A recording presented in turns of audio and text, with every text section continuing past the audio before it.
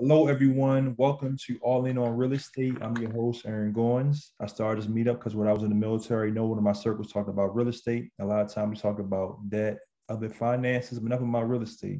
So I want to start a meetup so that people can learn about real estate and start building generational wealth for them and their families. So I'm very, very excited to have our guest speaker, Miss April Eick, right? Eick. April Eick. We met at a meetup many months ago. We had a great conversation. I really wanted her to talk about her niche, which is finances, and really educate people on that. So welcome, April. Thank you for the kind introduction. I'm happy to be here. Yeah, so let's get right to it. So I want to ask you, and I always ask everybody, I'm starting to ask everybody this. What is your origin story? How did you get into finances? So I've always been kind of a numbers nerd ever since I was a kid. I wanted to be an actuary, which if you're not familiar, an actuary is the person who comes up with all the statistics, percentages, all of the wonderful things, for insurance companies and risk numbers, all that great stuff. And then it was an accountant, and I did not do that. I ended up actually becoming a nurse. But before I could become a nurse, I had to change the way that I behaved with my money.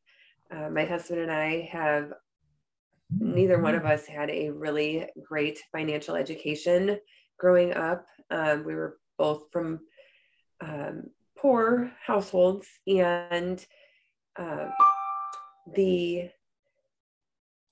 we knew just enough to get ourselves in big trouble with credit cards and car payments and debt, and got to the point where we were just living paycheck to paycheck. And when the opportunity came for me to go to nursing school, when I knew it was an actual possibility, I decided we had to change things because we weren't going to be able to afford it. And our kids were getting older at that time, and we had no college savings for them. So we turned our behaviors with our money around. We were able to cash flow my nursing education. We paid off about $70,000 in debt, and are now paying for 2 kids in college, and one is already done. And when I found that this was something that I could help other people accomplish, I jumped in just both feet.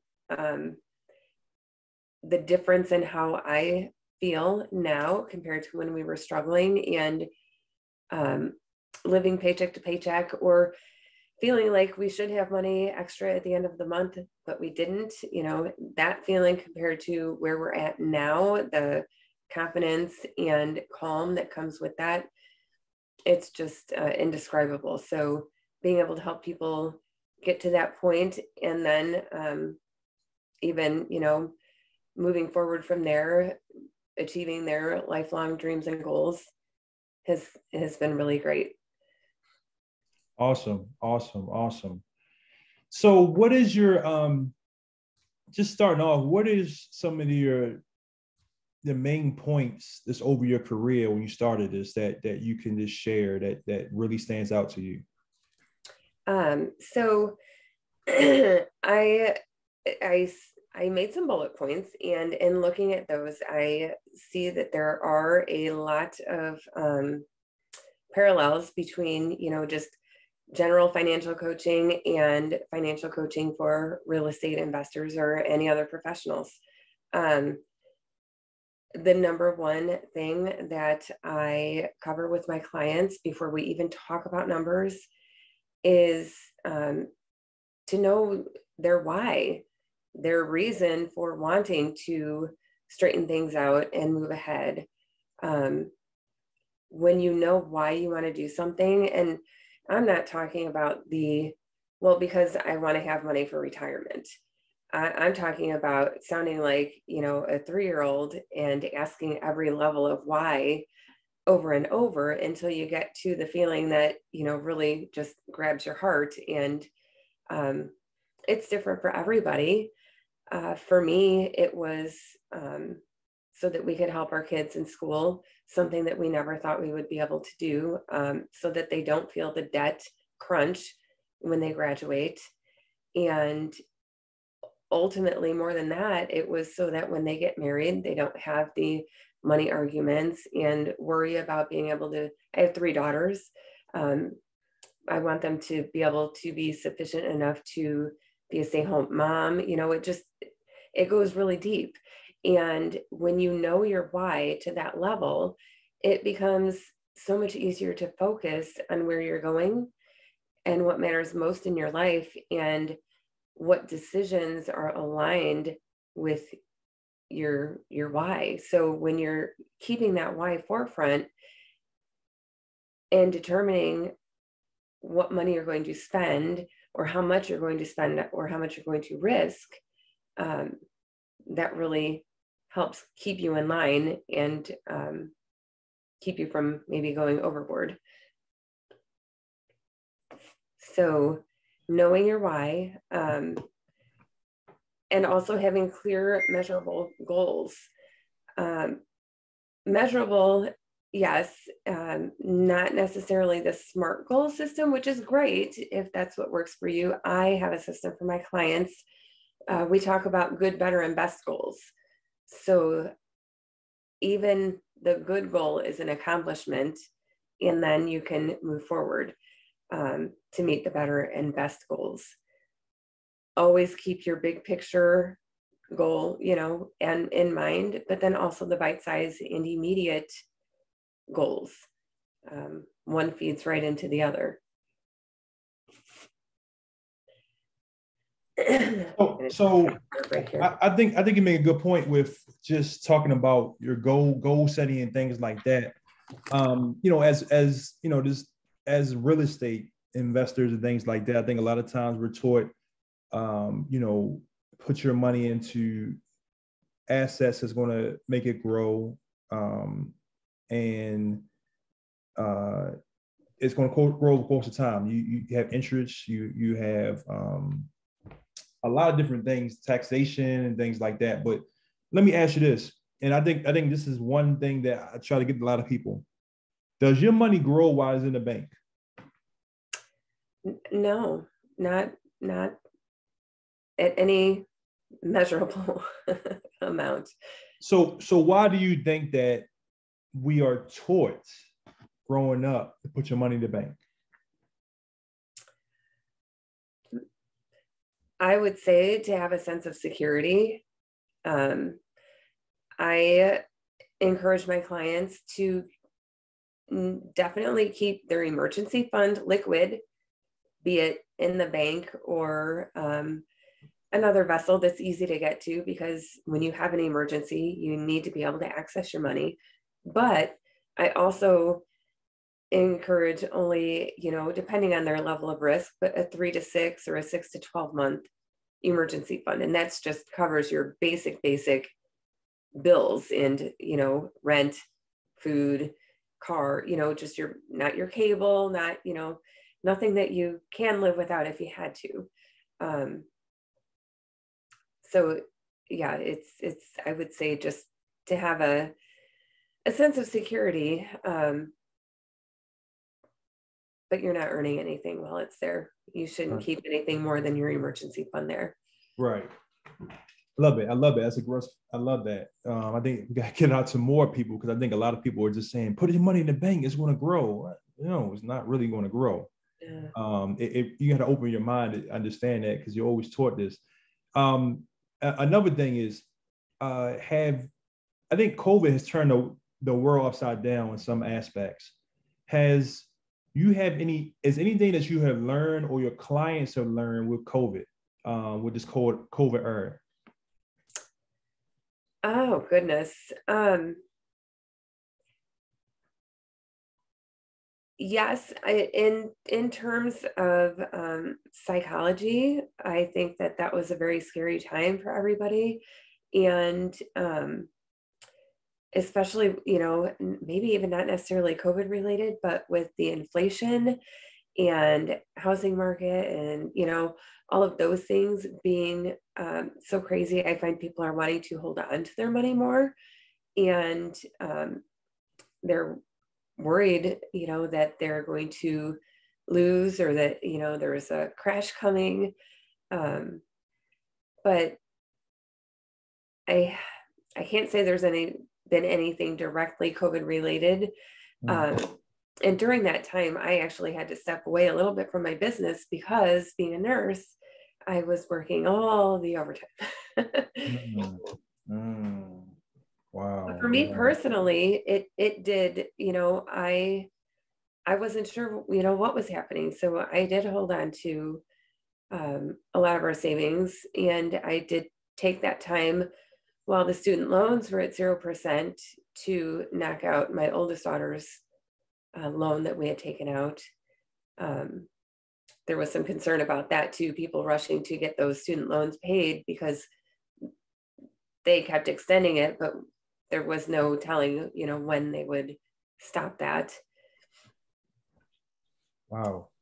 The Fed said the student loan repayments at 0%. So that was kind of a big deal to people, especially people that were close to having them paid off. So I'm not going to dig deep into personal stuff, but like for somebody like yourself who worked a lot of overtime because of your job, is there something that you would say, look, for this extra money you're making, I would put this in here or something like that? Is this something that you think that extra money should go to? Well, the first place I would say it should go to is a liquid emergency fund, because it's not a question of if you're going to have an emergency. The question is when. We'll have an emergency. And, it's a personal decision as to how much you keep there. But like I said, I recommend at least 3 to 6 months of expenses. And as far as where to put it, I personally don't give investment advice. When my clients have investing goals, I refer them to an advisor or a professional that is aligned with the goals that they have. So if their goal would be real estate investing, I would send them your way.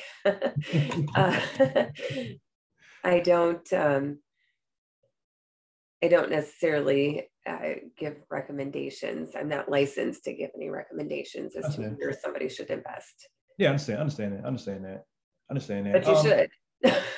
Yeah, I understand it. I mean, I think that you need to cover your grounds. I mean, that's the main thing you're saying right now is cover your grounds, make sure that you have that emergency fund, because like you said, life happens all the time. You just don't know. It's going to happen at some point. You need, like for me, my refrigerator is acting up. I probably gotta buy me a new refrigerator. I got to have some money for that. You got to have money for maybe something that's even more expensive. So you got to have that money just in case. And I think one thing too is that we've seen a lot of people get laid off for certain reasons, and you got to have some money in reserve to pay off the bills in the meantime.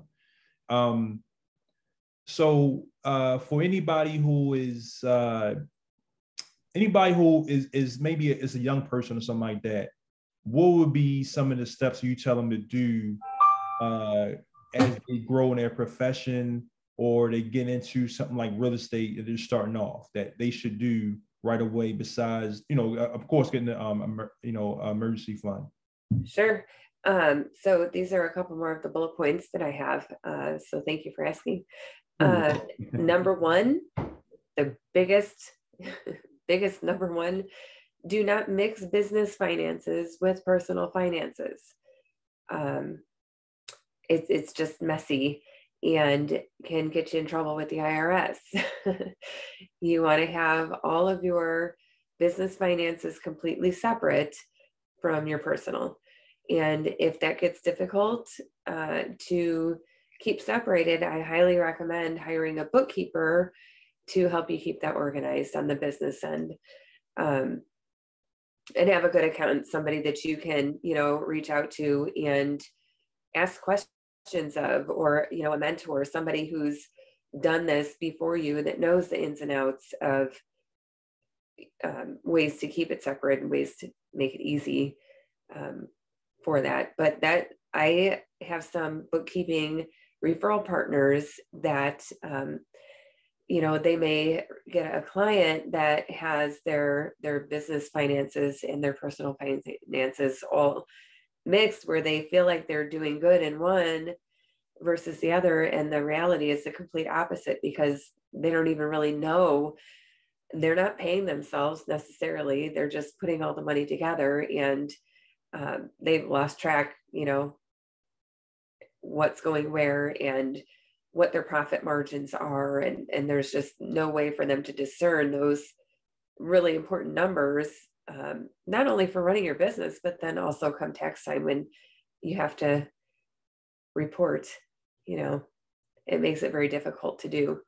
So yes, definitely do not mix personal with business. And if you have to use personal money for your business, make that a separate transaction. I'm taking X amount of dollars from my personal and I'm funding my business account. Make it a clear, distinct transaction, a set dollar amount, so that you can more easily keep track of, not, oh shoot, I have to pay this bill for my business, I'm going to pay it from here and it's $23.44. It's just, it gets real muddy that way. So if you have to, make an injection of funds into your business, that's fine. Just do it in an organized manner so that it's easy to track. And then on the personal finance side, which is where I shine, I love helping people make a plan for their personal finances so they don't end up in a really scary situation. Have a plan, just like you would for your business finances and your business plan. Have a plan for your personal finances. I encourage people, I teach people to track your spending for 3 to 6 months. Every penny, every source, every credit card, every debit card, every every cash spending, even if you can. Everything that you've spent, separate it into categories. Your grocery money, your eating out money, your gift money, what you spent on Christmas, what you spent on car maintenance and home repairs and the veterinarian and your utilities. There's a million categories, but categorize your spending and get a really good idea of, over the 3 to 6 months, what was the average you spent in each category? Because using that number, you can plan ahead now to spend. Now, you might see, oh my gosh, I've spent on average $600 a month on eating out. And okay, fine, it's great and easy, but that's an astronomical number for me. Now, for somebody else, 600 might be an okay number, So when you see those numbers, if you need to alter them to make it okay in your head, alter them, but then make a plan for those categories moving forward. So for next month, I only want to spend $400 in eating out, and I want to spend $600 at the grocery store. And on average, I've spent $100 a month at the veterinarian. So I'm going to plan to spend $100 a month moving forward. For all of those categories, when you plan ahead what you're going to spend, when your paycheck comes in, you kind of know, unless you have variable income, you kind of know what your monthly income is. Then you can make it match up. If you have $5,000 coming in a month and you see you've been spending $7,000 a month going out, you're going to have to adjust some of those numbers. But you want to make your categories have the number that you're going to spend moving forward. I also make savings a fixed expense. It should not be, okay, I'm I've got all these numbers and this is what I'm going to spend this month. And then whatever's left is going to go to savings. You need to flip that on its head. You need to say, okay, I want to save we'll say $1,000 a month. I want to save $1,000 a month. And looking at the rest of my numbers, I can do that if I cut back on my eating out and my gas money. Maybe I can walk somewhere, whatever you have to do to make it work out so that you're meeting your goal. Make your savings a priority, just like you would your, your streaming services, or, whatever it is that is, or your rent. We'll put it up there with rent or your mortgage. You want to determine how much you're going to save and then make it a planned spend, just like everything on your bills list. So also have a category for spending and celebrating achieving your goals. I know there are some financial gurus out there who say you shouldn't spend if you have debt. Well, if paying off your debt isn't your number one goal, and you can manage to pay an extra $500 a month on your debt, and you want to celebrate, or need to go out to dinner just to get out of the house every so often, you should be able to fit that in within a reasonable amount, right? So some of the categories of expenses are fixed and some are variable. So something else that I recommend for my clients is to actually have 2 checking accounts. Have one for your fixed bills, your fixed expenses, like your savings, where it's automatically going to transfer to savings, and your rent, that money is going to be there no matter what. The, your gas and groceries and those bills that are variable, set your amount and then transfer that into your other checking account. So if you say, okay, I'm going to spend $400 a month on groceries, and you get paid twice a month, you're going to take $200 on one paycheck and put that into your variable checking, and $200 the next paycheck into your variable checking, so that you have your grocery money. If you don't spend all of that money, leave it there in your variable account, because you may determine that you are spending a certain amount for gas. Do the same thing, make it a fixed expense. Okay, I'm going to spend $100 a week on gas, so that's $200 a paycheck. I'm going to transfer over, but you're taking a road trip, so you're spending more on gas, so you'll have that extra money there, which you didn't spend on groceries, is going to be floating around in that variable account. You don't have to track that one penny by penny, as long as you're staying within your planned amount. If you notice, okay, I'm cutting it really close in this account every month in your variable expenses, and I see that I'm spending more than what I planned for gas every month, then you might have to tweak it a little bit, work with the numbers until you're comfortable, and it could take 2 or 3 months. And if you have, a month where things are off, or you tell yourself you're not going to, spend on fast food, and you do, that's okay, right? Like, nobody does anything perfect the first time. You're learning. It's a new way of organizing, and it's a new way of thinking about your money. So it's expected that you're going to have a learning curve, and that's okay. I feel like I'm dumping so much information, you guys. Do you have any questions or anything anything you'd like me to clarify? Okay, I'll let Aaron go. Yeah, give me like 2 more questions. I definitely open up, because I know definitely want my man Desmond to ask. Oh no, I just meant over what that bunch of stuff that I've. Go ahead, Desmond. Go ahead, ask a question, Desmond, about that. No, wasn't on that particular topic. It was one of the questions I asked her. I wanted to ask her about her personal preference as when it comes to like a percentage that you invest. Do you have a certain percentage you like to invest?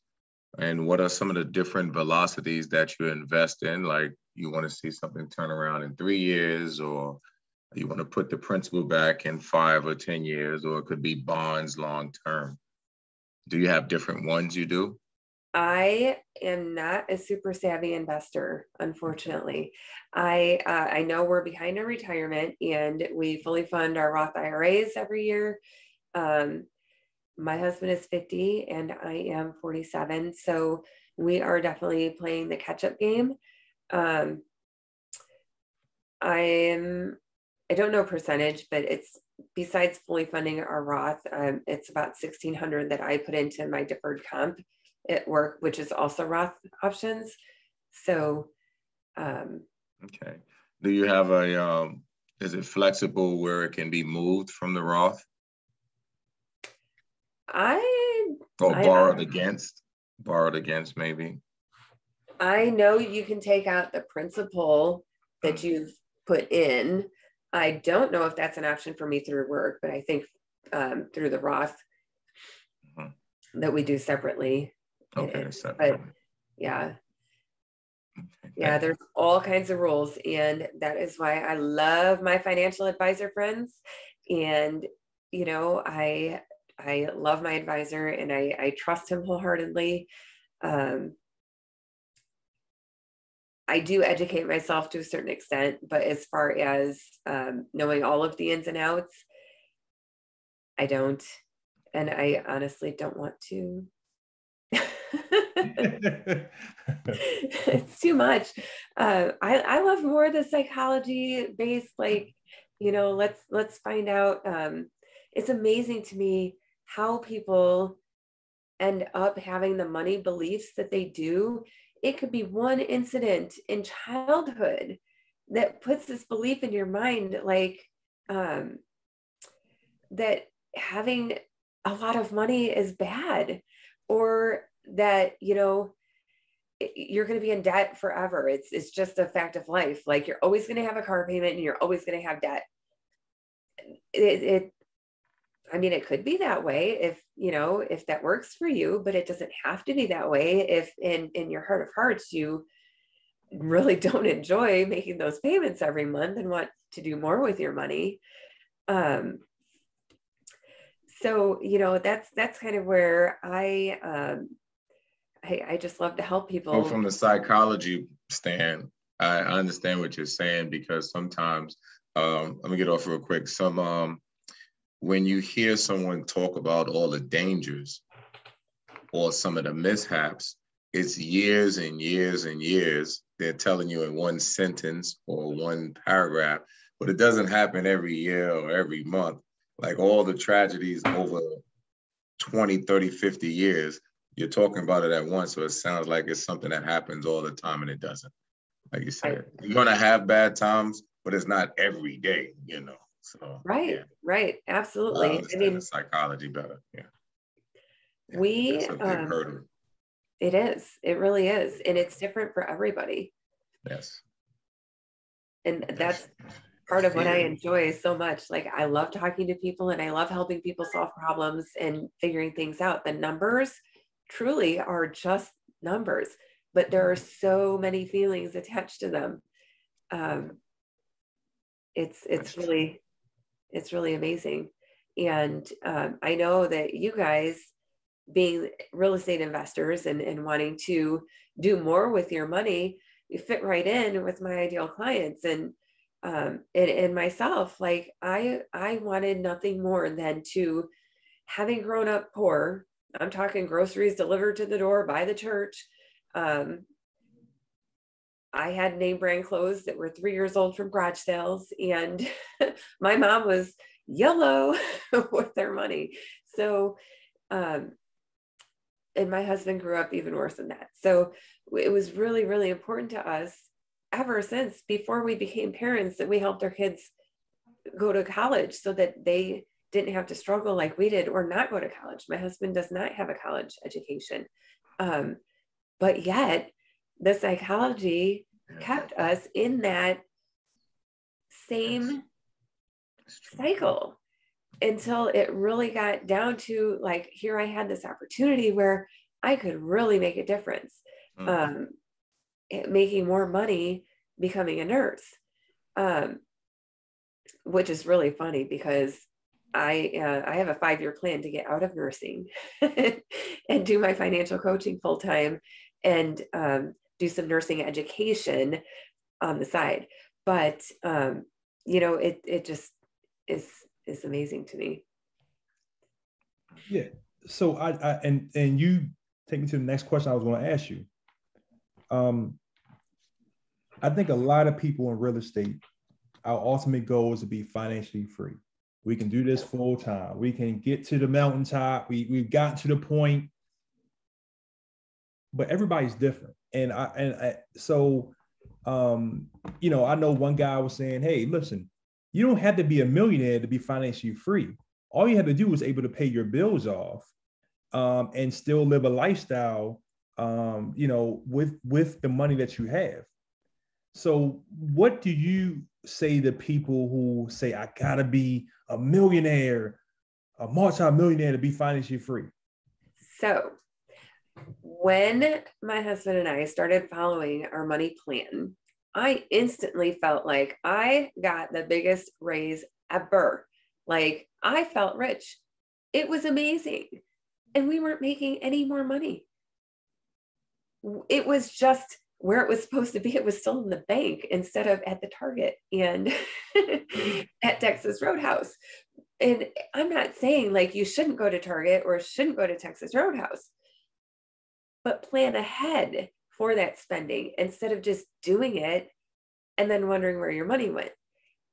All those little things add up so quickly. The $10, the $20, the $15, it's $20. Like who thinks it's $20? But when you do that 30 times in a month, it adds up. And do you know who the largest population of millionaires are as far as profession? Percentage-wise? Real estate investors, maybe? That would be nice. But no, it's teachers. That's crazy. Teachers. That's crazy. Who have the lowest income, right? Like wow. for the jobs that we're always hearing how teachers don't make enough money. But they're teachers for a reason. They're smart and they live within their means.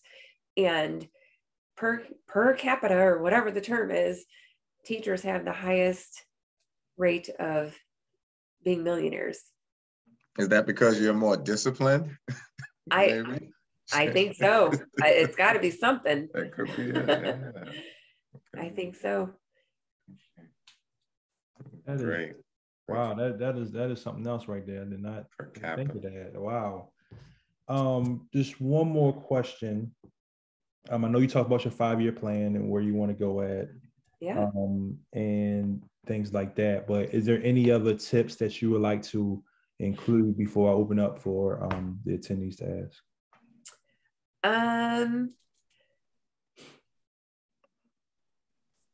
I talked about making savings a fixed expense. That one is just so important. Doing it that way, planning for savings, rather, setting an amount instead of doing everything else and waiting to save what's left.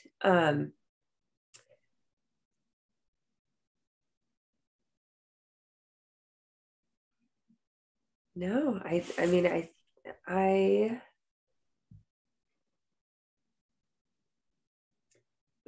would reiterate again, maybe, having that, keeping your big picture goal forefront, your why, and just really diving deep. Desmond, why do you want to be a millionaire? I'm going to do some I don't want to be a millionaire. No. Okay. No, I don't want to be a millionaire. Why wealthy, maybe, not millionaire. Wealthy, maybe. Okay. Financial freedom for me would be probably same thing with Aaron, paying off expenses, maybe double of what I have per month to pay off my expenses. And pretty much that's where I'm at with it. Why would that be important to you? It gives me the freedom to travel more, read more, more time with family, which I do take a joy of, especially the outdoors. Just freeing up time. Yeah. And why is time your number one? I think that's the most precious thing we have. That's the most precious thing, because you can make a mistake, and if you wake up tomorrow, okay, you got another chance to go at it again. So I don't put a number so far as units or how many houses. It's just the expense number, what I need to cover my expenses, probably times two. Probably 2-3 years of expenses saved. I hope that would be enough, to move forward out of the job that I am in. Very good. I like it. Time is one of those things that once it's gone, never comes back. And do you have I'm not going to dig too much deeper, but do you have a really personal reason why time is your? Sometimes I don't feel I have enough for myself. You constantly say yes to too many other things, and it doesn't pertain to you. I'm not saying selfishly, but you don't get to do some of the things you want to do. And sometimes you have to say no to something else to say yes to what it is you're doing. And, that's the way I see it. Like, over here, I'm pulling over here, people pull you, family, friends, kids, and sometimes you just don't get to enjoy enough of your time. And I had another question, but go ahead. No, go ahead. I'm all ears. So that's my biggest why. And to help others out if I can financially here and there. That's a great one too. And I guess generational wealth, like Aaron would say, leaving something behind. I could just imagine if we were left with some of the things that we plan to leave, and then you have more time to read and study, take classes, do courses, as opposed to maybe rushing out and getting a quick job because you're worried about the bills to be paid in your house. So imagine just starting out, I guess, with a house paid. You're not really worried about mortgage. It's just a tremendous stepping stone. So that's why I wanted to ask you about kids, family, and insurance. What age would you like to impart those disciplines so far as finance and savings without it being overbearing, I guess? Sure. Well, so my daughters are 19, 21, and 25. And do you know what I bought them for Christmas? Books? Roth IRAs. Okay. I sure did. The minimum is $250 to open. So I don't know a whole lot about the rules for this, but my girls are older, so I just had them opened in their names, right? But for the under 18 crowd, there is a custodial Roth IRA. And I know it has to be earned income that is invested in those. But I know businesses employ their children, pay them a fair wage, and invest in that custodial Roth IRA. So definitely something to ask an advisor about. Okay. If you're looking to start the wealth building early. A college fund, if I could go back and do anything differently, anything in my parenting, I would like, they could keep all the spankings. I would start the college fund. I did not do that. And that is my biggest regret, because now I have two in college at the same time. I actually, and this is personal choice, you guys, but we live in a very good school district, and we raised our kids 17 years in the same house. It was a 4-bedroom house, not super large, but it's about 2,000 square feet.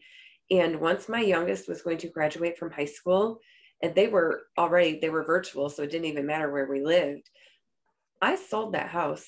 I decided in December that we were moving, and we moved in February.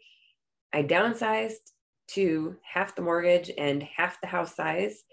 And I did that so that we could pay for their school and still travel. And it's been wonderful.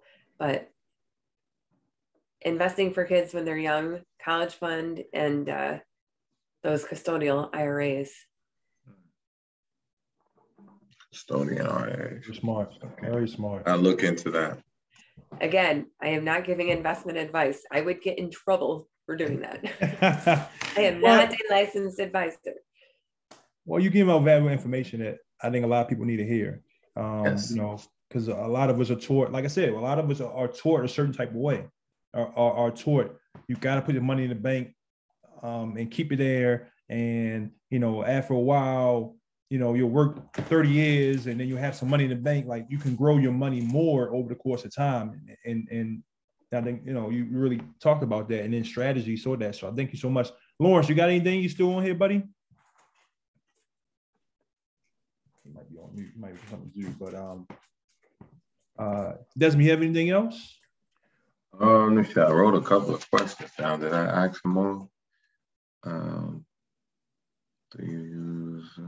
Yeah, I was trying to look at the compound effect. Have you seen, like you said, over time, you said how the same salary, but because you was paying attention and you was allocating it, substantial growth, and I guess it just compounds over time. And like you said, is it sometimes where you see a growth and you say, well, because I didn't spend, we have something even more extra than the last month, because some months will be less than others.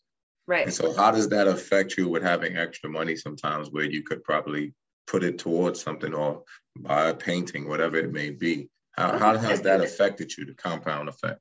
That's a great question, actually. So first, I mean, I recommend putting any extra money towards any debt you might have, because you're paying interest on that, and that's money going out. Depending on what your investment options are, if you have the opportunity to gain more interest that way, and then, you know, you may be more comfortable doing that. That is, you know, something that you would have to research, knowing what your options are, paying off a credit card versus investing in something that would net a higher interest rate. But you just put it towards your goals. Anything extra, put it towards your goals. Whatever your goal is at that time. I keep a spreadsheet, and, you know, it calculates everything. Oh yeah, that's what I wanted to ask you. Do you have a program? That's another thing. I use good old Excel. Oh, okay. Do you like spreadsheets? As long as they're not too much, but they're okay. So Vertex42.com has a bajillion different spreadsheets, and there are many different budgeting spreadsheets. Okay. Some very basic, some very involved. I know they have one in there, and I don't remember what it's called, but where you enter in all of your information of your spending for the last 3 to 6 months. And, you know, it breaks all of that down for you. But it's an amazing website. When you had your car and your car payments were almost over, the one thing I was afraid of is, okay, this money is going to come back in. Mm-hmm. Quickly find where it should go, or you don't see it. The next thing you know, like you said, you're spending it. And you say, well, I have no car payments, but okay, I haven't seen anything extra. Yeah. So, yeah. Did you do that a lot? Initially, like immediately have it going towards something else, a Roth IRA. Yeah, for sure. But that kind of goes along with planning ahead every month. So we're May 5th right now. I'm working on my June budget, because I have, you know, everything set for May, now I'm transferring everything over to June, and anything I have left over in May. Now, you also have to consider the rolling months, because sometimes you're good for the month, but then in the first half of the next month, you might need some of that to come over. So I definitely recommend set up 2 to 3 months at a time, especially if you're using spreadsheet, so you can see how the numbers affect each other moving down the months. Okay. But yes, when you know you're going to have extra money, find a good place for it to go so that it does. And that will also be beneficial, or I should say is another benefit of having the 2 separate checking accounts, because that money is going to be in your bill account. And if you no longer have that payment coming out, then that money will stay in your bill account, and you're not spending from your bill account, you're spending from your variable spending account. I mean, you're spending from it, but not with a debit card, right? You're using automatic bank payments, and yeah, good question. I've seen in some books and some podcasts where they talked about using HELOCs, which is a home equity line of credit, and as opposed to a loan. And some people used it they would take their whole check and pay into the HELOC. And then as the expenses come through the month, they would use the HELOC to pay off normal bills. What is the purpose of doing it that way? I think they were doing it from a standpoint of, well, I'm not going to use all of it, or some expenses will be less, like you said, in this month, and then the next month might be over it. But because they have the checks going into it, they have more than enough in the HELOC. So for some reason, they used it as paying down. Well, they've used their HELOCs as a way of saving. And I try to understand, but I get it. Never heard of that before. Yes, they would use the HELOCs, and I was like, why? In all of my talking with financial people, I've never heard that recommended before either. Yeah, I don't know. I'll say that. I said, well, why do they need that to pay off their bills or whatever it may be? So let's say you may have a credit card or whatever it is, $10,000, and they've used the HELOC to write a check and pay off the credit card. Well, the HELOC is probably less percentage-wise than the credit card. Well, that I definitely have heard of people. So I think that was one of the reasons they were using it. But at the same time, their regular normal expenses might be, let's say, $6,000 that month. So the $10,000 is paid off. The HELOC now is at $6,000, and then the next month, and then it comes down more and more. So I think they was using the HELOC as a temporary cushion of less interest per month being paid towards a high-end credit card. So instead of the 18% or whatever it was a month, they was using a HELOC, which was probably 5% over a year. So I said, okay, I get it if they wanted to pay off something immediately that was paying high interest, like you were saying. I've heard that. I said, okay, all right. But, you always want to pay off the highest credit card. That I know. Yeah. I use my credit cards every day, and I pay them off. And then you get points or whatever. Pay them off every paycheck. Oh, okay. I use them just like I would my debit card, I use them, and yes, I do use them for points, but I do not recommend that for anybody who is challenged or tempted by overspending. Took a long time for me to get to the point where I can do that. Okay. So they have to really monitor. I use them just like so with my ComEd bill, my electric bill gets paid by the credit card. Mm-hmm. Then I send the cash to the credit card in the same amount. And I know months ahead what the amounts are going to be. Like looking at my spreadsheet, you would not know it was not cash. Okay. Okay. It's all still to the penny. I don't even wait for a balance. I know what's being paid out of each paycheck on the card. And so I take that amount and I pay the card. It's a wash. And do you do that bi-weekly? He gets paid every week. So, Okay. yeah. Okay. That's cool.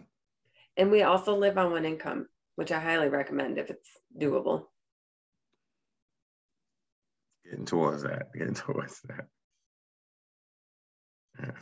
It can be tricky, but that sense of security, again, you know, we've got catching up to do with our retirement. So, but moving is what allowed us to do that, to bring it down to one income. Yeah, I would buy a lot of what's these med notebooks when they're on sale or whatever it is, because I like to every month write it down. Getting my son to do that a little bit more, he gets it, but for some reason they just don't like writing. But I said, write it out so you can see it, because it helped me, because I've always wrote numbers. You can do it on the computer, but it just doesn't stick with me so far as writing it out for some reason. So I write it out. I write out a lot of things. Write it out. Yeah. For sure. That's what works for me. Good. That's the most important thing, is to have a system that works for you, something you're going to use. If I send you a spreadsheet and you're like, I am not a spreadsheet guy, I'm going to do it for 2 months and then I'm not going to do it anymore.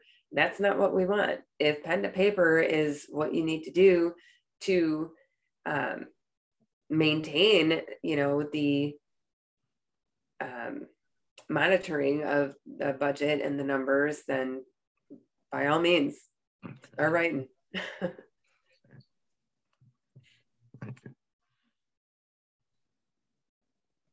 Well, awesome. April, well, thank you so much, first of all. Thank you guys. I just want to say thank you. Definitely can't wait now to post this on here and let the masses hear this great knowledge that you just attained for us, and change, the whole thing about, I think my whole thing is for the change mindsets, because people have a certain knowledge base about money. But I think the tangible steps that you talk about can really help a lot of people out. Good. One more question. What are some of the books you did refer? Let me write that down. Some of you read that helped you. Books?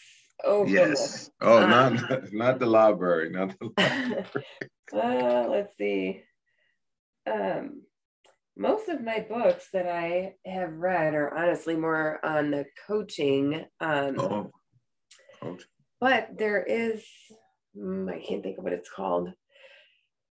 I think it's The Psychology of Money. I'm sorry, I don't have a good reference source for it. Most of what I'm binging is coaching around money, which then I get the knowledge, but it's not necessarily certain YouTubes or podcasts, somebody you follow. Well, it used to be Dave Ramsey, but it's not sustainable. He does have good points. I just don't agree with shaming people for being human. Right. And yes. Who was the lady who used to come on CNN? She's doing Susie Orman. Susie Orman. I remember her. That was Susie Orman. I haven't really watched too much of hers either.